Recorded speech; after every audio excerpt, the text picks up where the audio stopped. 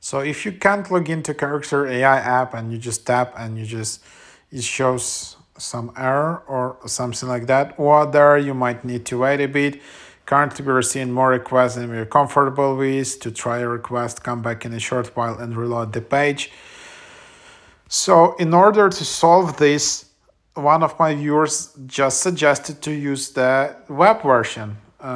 So Character AI, go to character.ai, you will be redirected to beta.character.ai.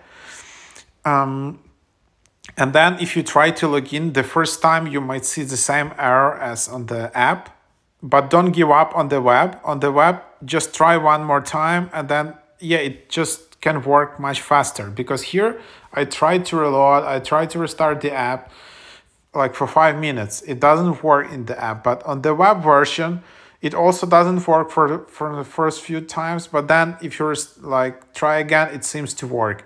So I don't know why, but seems like that servers are much more like reliable on the web, or is this just like the load of people coming to the web is much smaller than coming to the app, because majority just get the app. They're like too lazy to go to the web version. They don't know that it exists.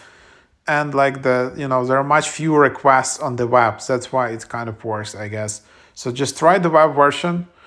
Seems to work. I can log in everything. Yeah, from the like second attempt.